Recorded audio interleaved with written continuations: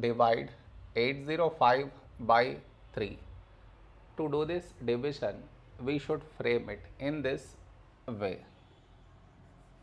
805 here, 3 here. This is your step 1. Next, here we have 8, here 3. A number close to 8 in 3 table is 3 2s 6. Now we should subtract, we get 2. After this, bring down the beside number, so 0 down, so 20.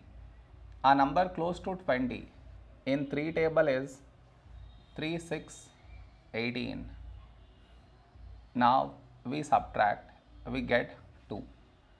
After this, bring down the beside number, so 5 down, so 25. A number close to 25 in 3 table is 3 8s 24. Now we subtract, we get 1. No more numbers to bring it down, so we stop here. This is our remainder, this is our quotient.